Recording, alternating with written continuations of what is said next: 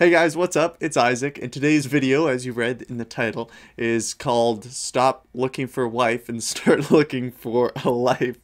I don't know if somebody has said this before, but I was just kind of like writing a little bit on my computer, as I tend to do, and for some reason this just popped into my head. And I was just like, okay, I either need to, one, make a t-shirt and sell this, or just make a video about it, and that'd be fine too. So you wonder how I come up with my video ideas. Literally, in this case, I had to either make a t-shirt or make a video, so here's the video. Now, for a little disclaimer, I'm gonna explain what I mean by this, but just initially, don't be like, how dare you? How dare you even say I should look for a wife or a husband?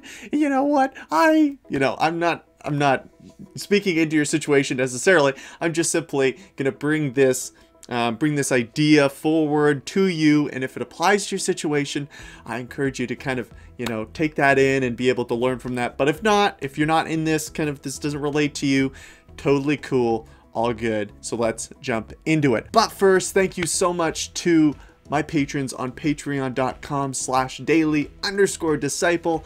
You guys are awesome. Thank you for supporting the work that I'm doing. And if you want to help support this ministry and the videos that I'm making and all the content, the blog posts throughout the week, please head on over to patreon.com/daily_disciple. It'd be honestly a huge blessing if you can support what I'm doing. That would be awesome. Anyway, back to the video. Okay, now to our video today. I've been talking to quite a few guys that have questions online on Instagram and stuff like that, kind of asking, look, when is God gonna bring the person that I'm supposed to marry? Like, I'm kind of anxious about it. I just kind of want to get in a relationship. I'm trying to find this person, but they don't seem to be, I don't seem to be able to find them, or God doesn't seem to be bringing them to me, and it's kind of frustrating, and I'm kind of like getting impatient in a way. So there's been a couple of these people I've been talking to, and this is just a sentiment that I've just been hearing among guys, and I can get in this space too, like, hey, God, what's up? Where's the person? But what I think, and what this kind of funny statement I think illustrates, is this idea that, look, God's timing, it doesn't illustrate all this, obviously, I'm extrapolating on this, but God's timing is perfect. Okay, and when we just get so consumed with one thing, like, I gotta find this person, like, I gotta find this girl or guy, and I gotta just like, it's gotta happen now, and I need this to work, and because I need whatever it is, I need a friend, or I need this romantic relationship, or I need to be able to post this on Instagram so my friends can get jealous, or whatever. We're missing a piece, and that piece is, look, you have all this time while you're single. Why don't you find a life before you find a wife? Why don't you, and by life, I mean, that's not a mean thing. If you're sitting on your couch and you're just like, I'm so bored, I wish I had a girlfriend.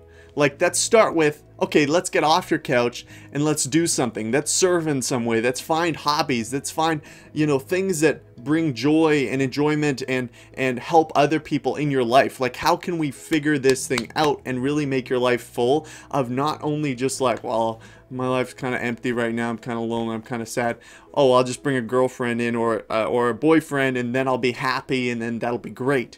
Why don't we actually look at finding a life, find hobbies, make friends, find areas that you're gifted in, and be able to serve other people through those things, and just be able to work on different things and family relationships and all that kind of stuff. And I think we can get in this space of tunnel vision, especially maybe you're 18, 17, 19, 20, 21, 22, whatever it is, and maybe you're not ready to really go into a relationship with somebody. You're not ready for that next step of possibly marriage right after that. Like, if you're not ready for that, and that might be a big possibility, then let's try to, instead of focusing, oh, when this is gonna happen, oh, I can't wait until I'm in a relationship, or if I were just in a relationship, let's start broadening our horizons in a way, and just say, hey, let me find a life before I find a wife. I don't know if that makes sense to you guys.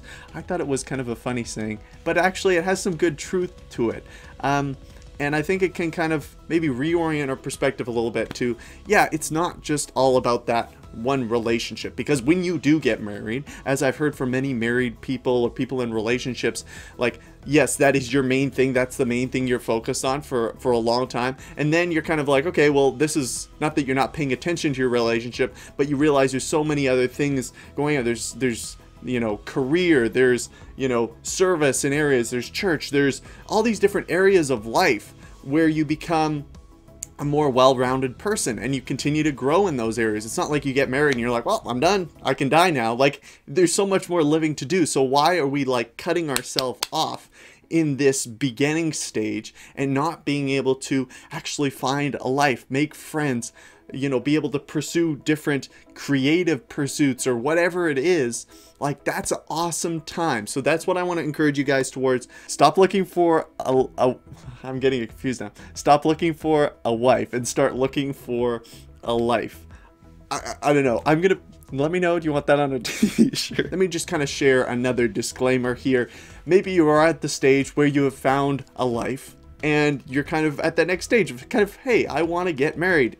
And that's cool. And that's awesome that you're there and that you're looking for that. Just be aware that, look, just because we're ready, just because it fits into our timing, doesn't mean God's like, oh, okay, you've done all the things that you wanted to accomplish or you wanted to do before you got married. Now I'm just going to slide in this person to give you to marry. Like, God doesn't work that way, even though we'd like him to.